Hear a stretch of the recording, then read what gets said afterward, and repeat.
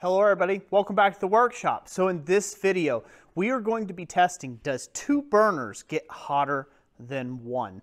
So thank you all for joining me, and I really hope you enjoy this video. Let's get right into it, shall we?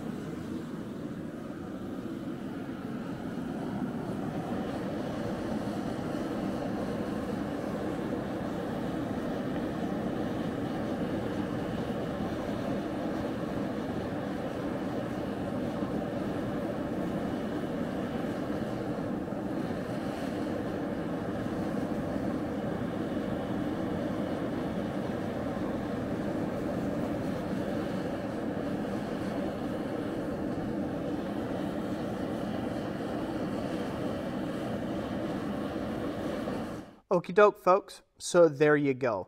That pretty much explains it and pretty well conclusive.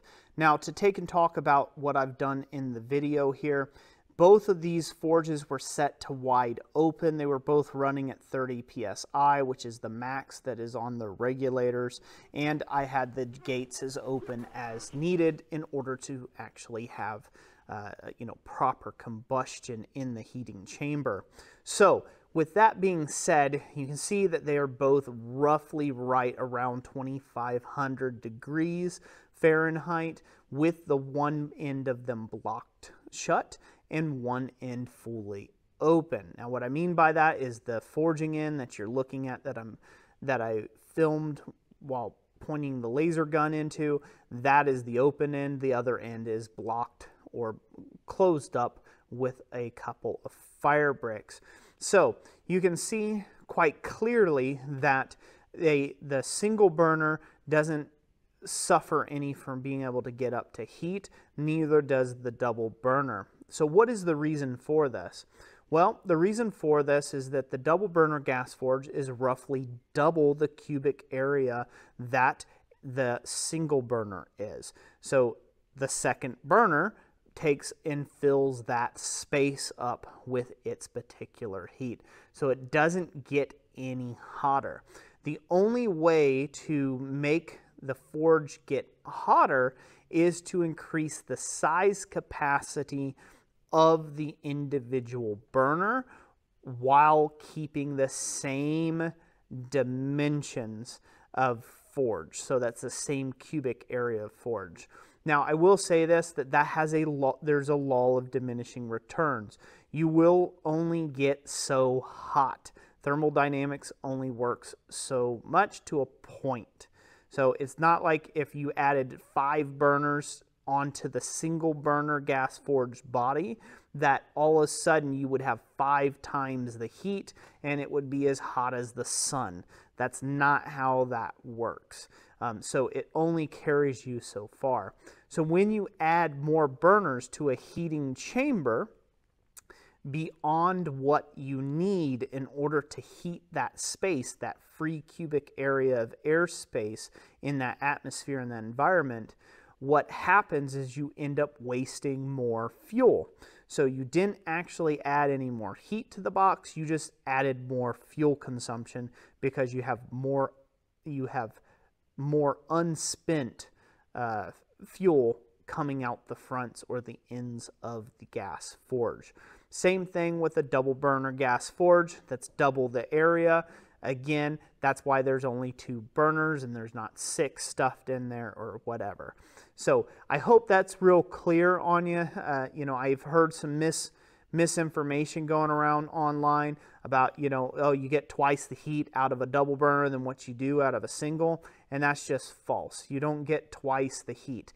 technically, you get twice the BTUs output, yes, but you don't get twice the heat. It does not get 2 times as hot.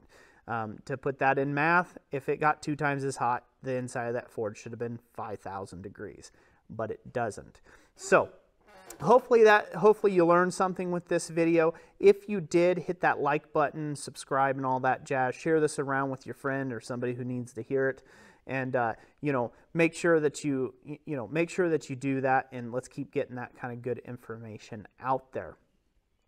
Now, I will say this thing about a double burner forge: because you're throwing roughly double the amount of gas and fuel into a firebox, you will achieve a forging temp quicker in a double burner gas forge, simply because there is more mass that is heated up inside that, and it's subjected to less cooling when you stick a piece of steel in there versus the single burner gas forge. You will notice this. If you buy a single and you buy a double, there is a noticeable difference in the heating time it takes for your piece to heat up, but that's not because the forge actually got any hotter.